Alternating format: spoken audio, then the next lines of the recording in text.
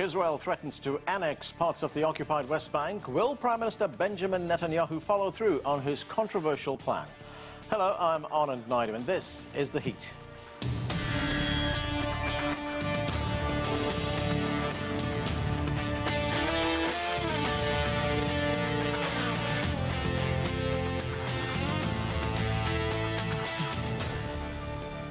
Israel's push to annex as much as 30% of occupied Palestinian territories is facing international resistance.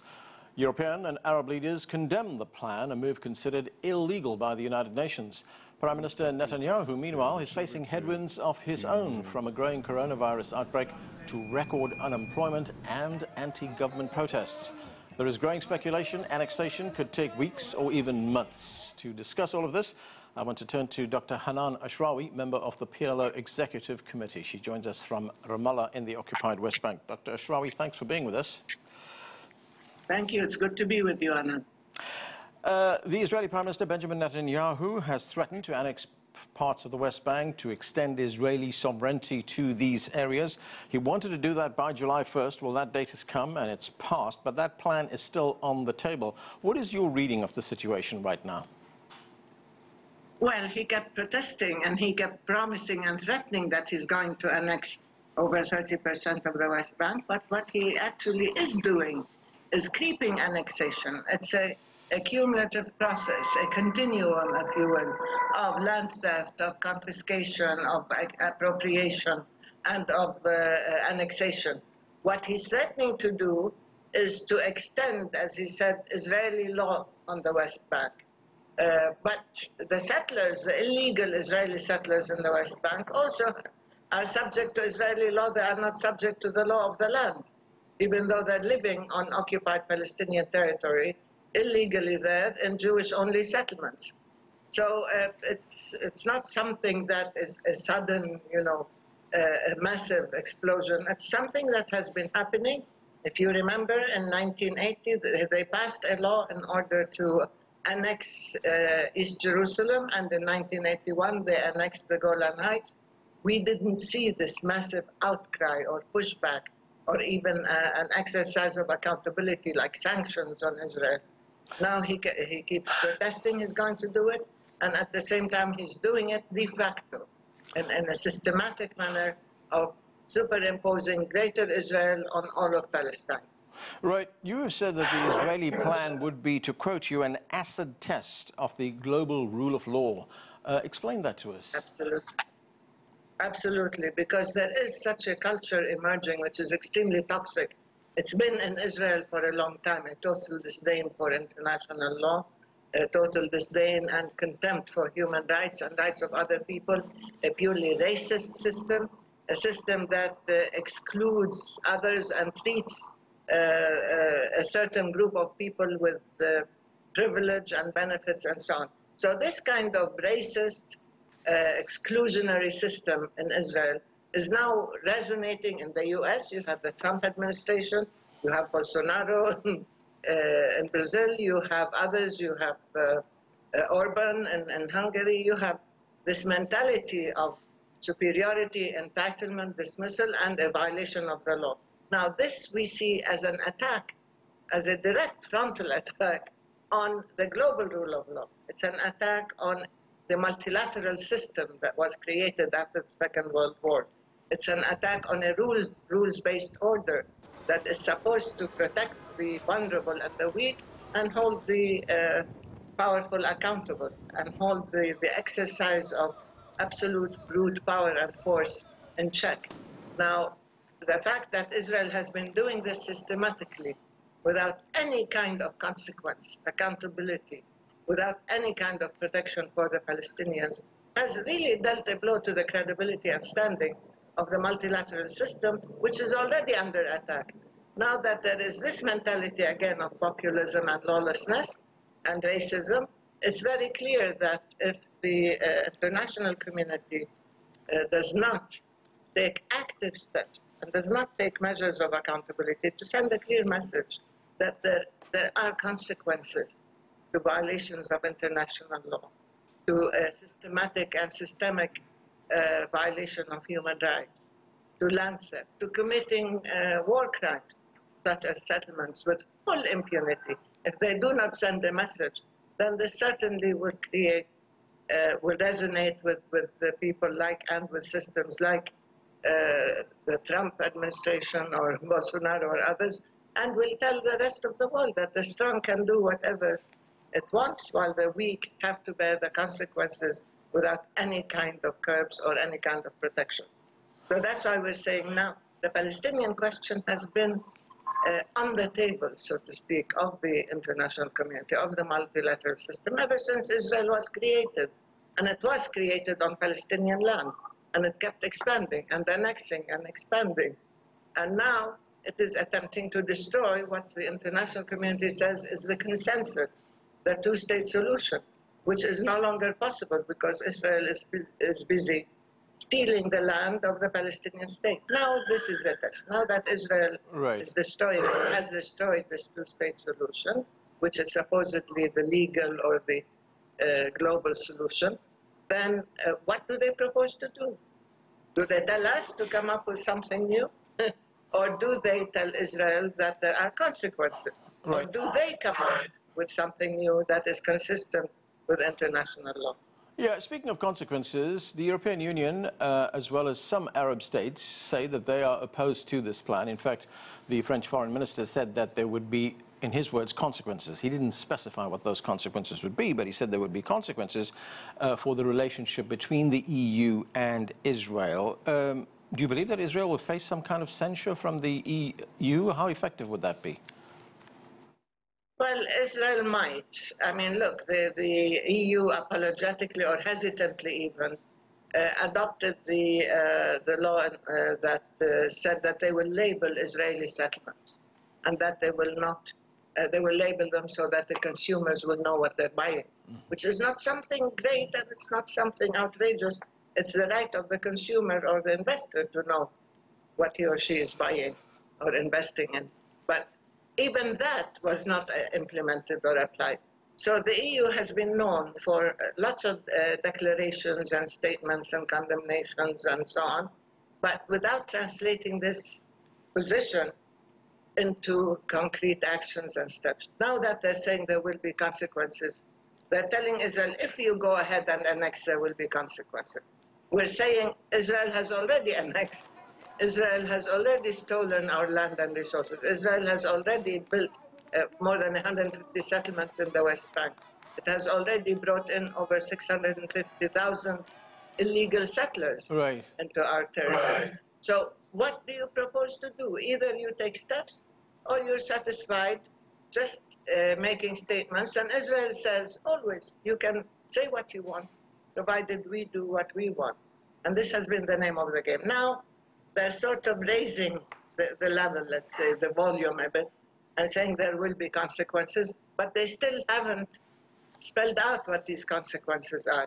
11 foreign ministers of European countries, I think yesterday or day before yesterday, asked the EU to come up with clear statements as to what these consequences are.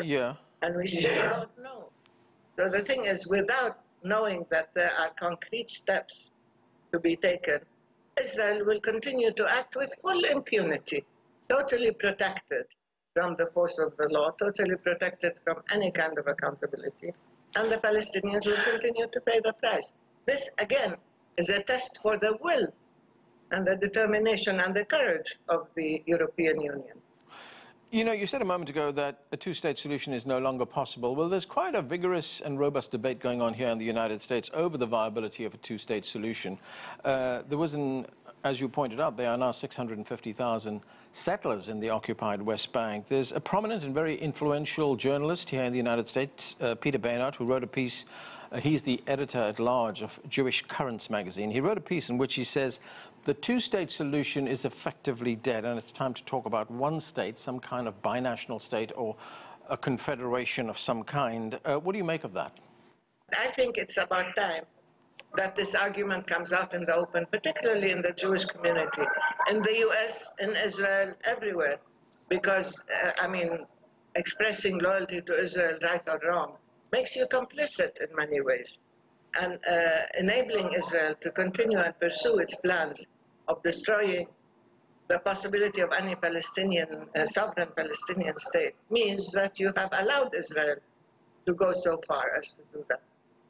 So now, sorry, so now Peter is saying that, well, since Israel is insistent, or the Israeli government is insistent on destroying the two-state solution, we have to come to grips with the idea of not a Jewish state per se, but a safe Jewish community, which means that it's not a question of sovereignty and statehood and so on as a nation state, but one in which you can live in peace and harmony with others in one state in Palestine, in historical Palestine, since this is what's been happening gradually by Israel. Now, whether he will have takers, whether they will see that there is a need to treat all people are equal, as you know, the moment you say Palestinians have equal rights, people say you're anti-Semitic. Or if you say Palestinians need to be treated fairly, they say, well, you are anti-Israel. Yeah. No, the question is whether all people are treated equal. We as Palestinians have even accepted the establishment of the State of Israel on our land. We agreed to share the land. Israel is the one who is not only disagreeing, but who is trying to steal the whole land, all of historical Palestine. So now the deal is off, probably. Right. You have to have new configurations, as they say, and it has to be done with a thoughtful political plan which will have subscribers and takers. If this annexation plan goes ahead, Dr. Ashrawi, I mean, where does that leave the Palestinians? What options do you have? The Palestinian president, Mahmoud Abbas, has said that he's willing to resume negotiations with the Israelis. Is that realistic? What will they be discussing? Exactly. I don't think you can resume any negotiation. I don't think you can have any negotiations with Israel as things stand, because Israel and the U.S. have decided that annexation is not illegal. They have decided that land theft is something that Israel can do unilaterally. Have decided that the U.S. will extend support and protection for Israel to continue that, and if the American ambassador in Israel is actually pushing for annexation before elections, because he's worried that Israel might not do this should Trump lose elections and so on. So in many ways, I think it's important that you understand that negotiations are not an objective. They are a means to an end. And so far they have failed, because Israel used the negotiations as a way of creating facts unilaterally, as a way of expanding, as a way of exercising control illegally, military control and illegal sovereignty over the West Bank, creating what Yesh Din called now clearly an apartheid system in the West Bank, where you are importing illegal settlers, you are giving them benefits and privileges and so on, and you are treating the indigenous population with absolute brutality and oppression. So now what are the Palestinian options? Of course, we're not going to negotiate. There's nothing to negotiate about. The Trump plan is a deal of surrender. Either the Palestinians, surrender and abrogate their rights and succumb to the power and oppression of the Israelis, or they will continue to be bashed into submission or punished for not surrendering or accepting defeat, as Jared Kushner said. The Palestinian people are not defeated. Yeah. And we have recourse to the international law, and we will continue to do that. We will go to the International Criminal Court, as we have done. Israel and Israeli decision makers complicit in the war crimes have to be held accountable. We will continue to go to the UN. We have now a rising public opinion in the US and elsewhere that is beginning to see the danger and the horror and the cruelty of this type.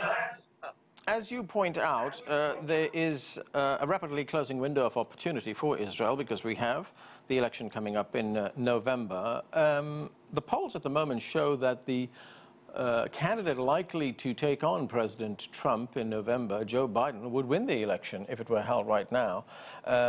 And if he does become president, do you believe that there would be a better chance of some kind of resolution to this very long-running dispute and conflict?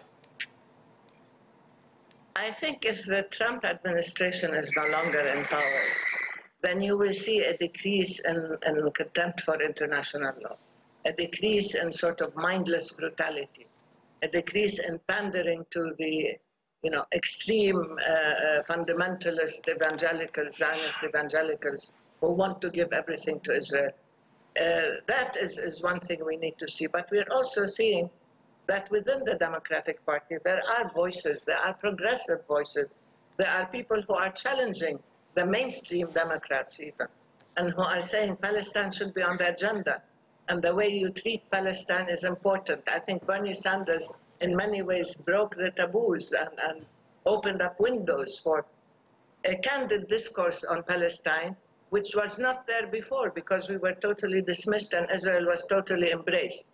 Now, there are many within the Biden camp who still want to embrace Israel. There are many who still shout out to the pro-Israel lobby, including AIPAC and so on.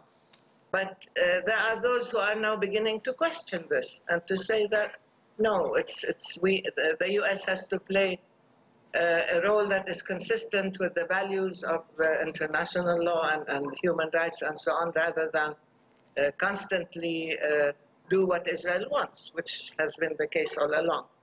Dr. Hanan Ashrawi, thanks so much for joining us. You're most welcome. Thank you. I want to continue the discussion with our panel. Joining me from Jerusalem, Jeremy Salton is a Knesset insider and political analyst. Also from Jerusalem, Tammy Molad-Heo is a journalist and activist. Welcome to both of you to the show. Jeremy, let me start with you. You just heard that interview there with Dr.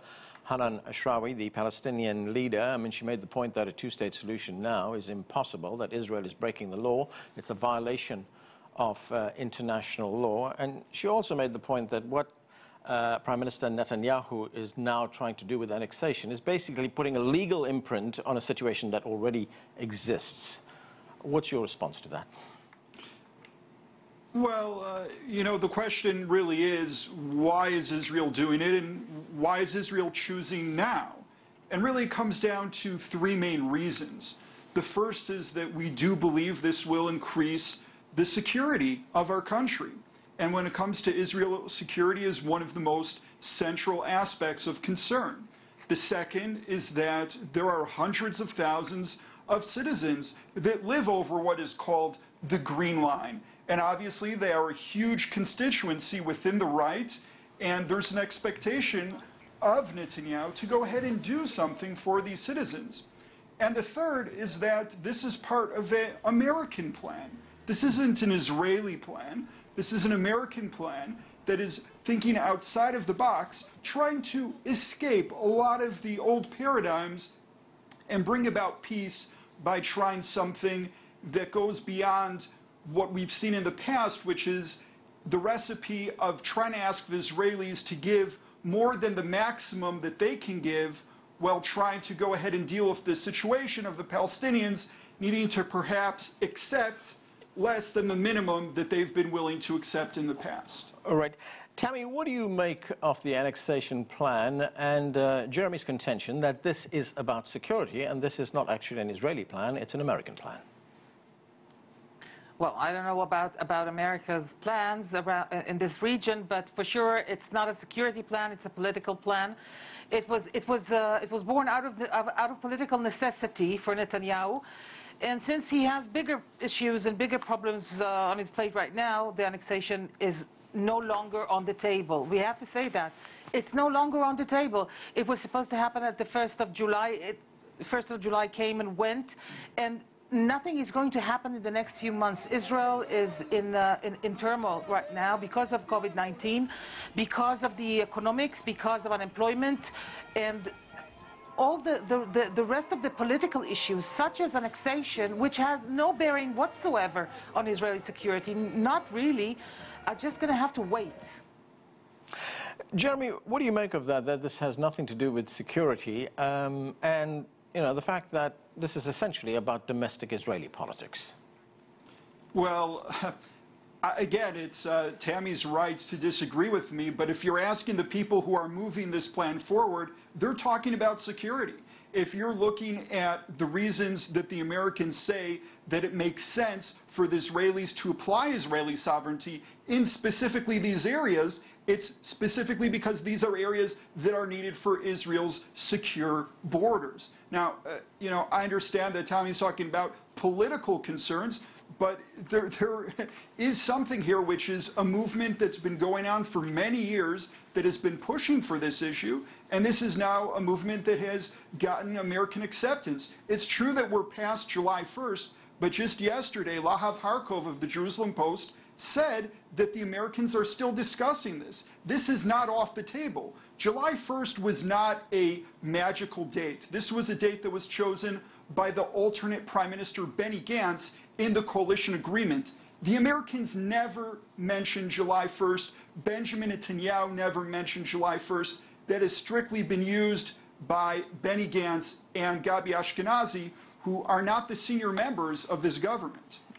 Tammy, if this plan goes ahead, or if it doesn't go ahead, if it doesn't become law in the Israeli Knesset, what then happens to the two-state solution? Do you believe, like Hanan Ashrawi says, that that is now impossible? No, I don't think it's impossible, but I think that the window is closing. We have to do something now, and we have to remember that at the end of the day, Palestinians and Israelis live in this region, not the Americans. America might have a strategic input in what's going on, and they have been great friends for Israel, and they have been good friends for the Palestinians for times too. But at the end of the day, it's up to the both of us. Israelis and Palestinians have to sit and solve this problem, because if I look at the recent history of dialogue between Israelis and Palestinians, I have a lot of complaints towards Israeli governments, but at the end of the day, it's always the Palestinians who are disagreeing. Always, time after time. It's as if they never miss an opportunity to miss an opportunity. Now they're saying a two-state solution is not possible, but in a few years they will say a one-state solution is not possible. It seems as if they don't really know what they want, because it's as if they have gotten used to the situation as it is, but neither one of the people can continue in this situation. A two-state solution is still a viable solution as long as we do something now. Well, the Palestinians say that, and some, as I pointed out, a prominent journalist here in the United States, Peter Bernhardt, said that as well, that a two-state solution is not possible anymore. Saying that because there are 650,000 Israelis living in the occupied territories, that's one. And two, you have a prime minister who wants to formally annex part of those territories. That's true, but this prime minister, yeah, he might be counting his days now as prime minister. Just to remind all of us that next week he has his first court date. Plus, again, as I said, it's even if there are so many Israelis living in the West Bank, if we're talking about peace and there is a Palestinian state, there shouldn't be any problem with a few Israeli or Jewish settlements there, as long as they live according to the rule of the land. The same can be about Palestinian settlements within the Israeli territory. The line, where the line exactly passes, that's not written in stone. This is something that we can decide upon with a real, honest dialogue. There is a solution as long as people will want to agree. As far as I see, nobody wants to sit at the table and have any kind of dialogue. Jeremy, as Tammy says, she supports a dialogue which implies two sides talking. But if we look at this annexation plan, it is a unilateral plan. It is one side imposing its will on another side. Well, this is a response to Palestinian unilateral moves. It was the decision of the Palestinians to go to the ICC.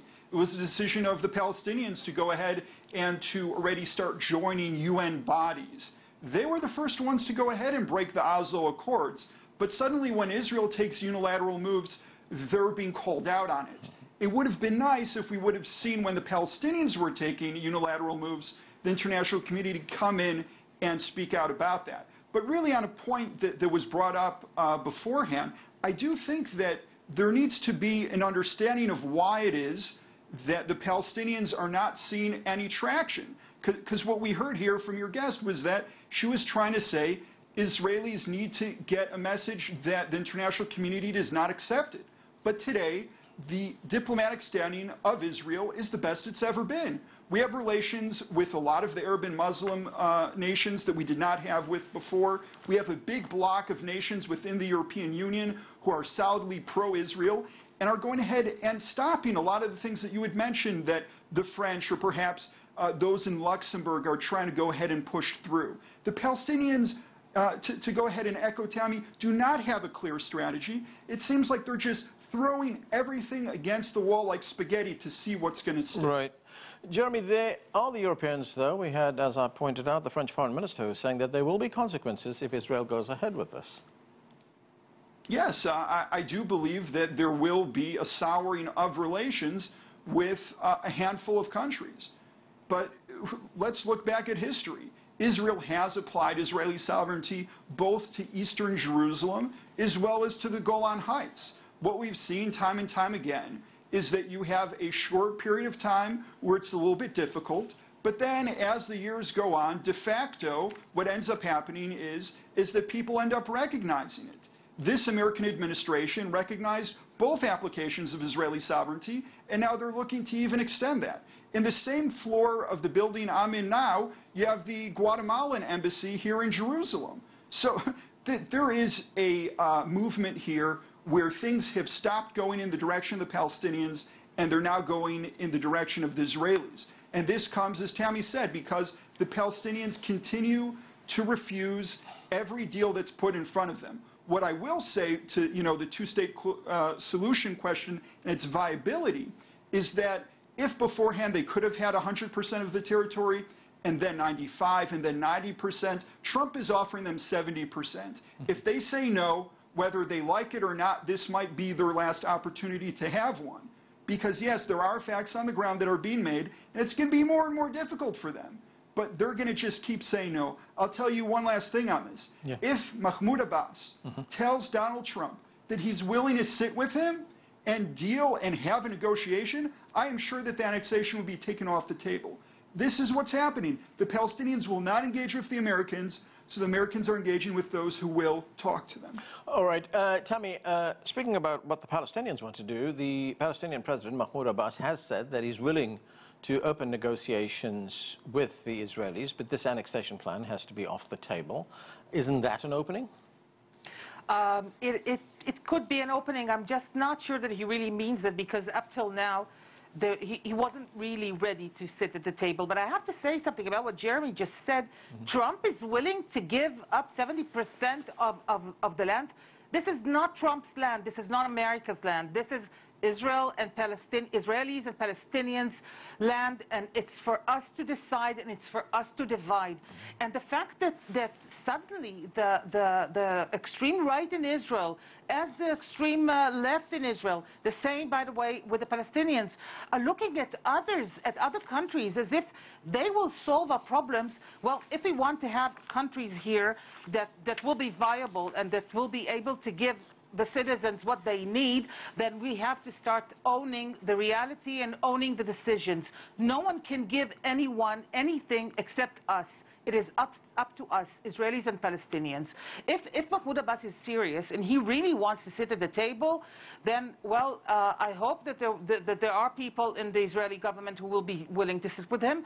I suspect that it won't be easy, but I have to say that I don't fully trust this declaration of his.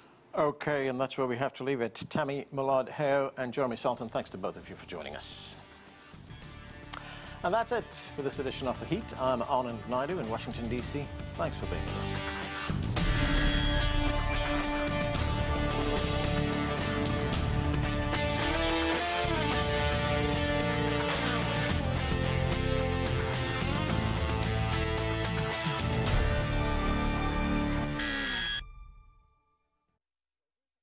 Hello everybody, I'm Anand Naidu. If you enjoy the thoughtful, engaged discussions you see on The Heat, you may also want to subscribe to our podcast. It's appropriately titled The Heat. Twice a week we take a deep dive on world headlines, talking to experts, journalists and others. It's a fresh, focused and intimate look at the issues that matter most. Whether it's the Hong Kong riots, the latest Middle East conflict or US politics, The Heat podcast gives the clear context needed to understand both what's going on and why. And what's best, we come to you. Whether you're at home or on the go, you can find the Heat podcast just about anywhere podcasts are found. Just search the Heat CGTN. Have a listen today and subscribe. Thanks.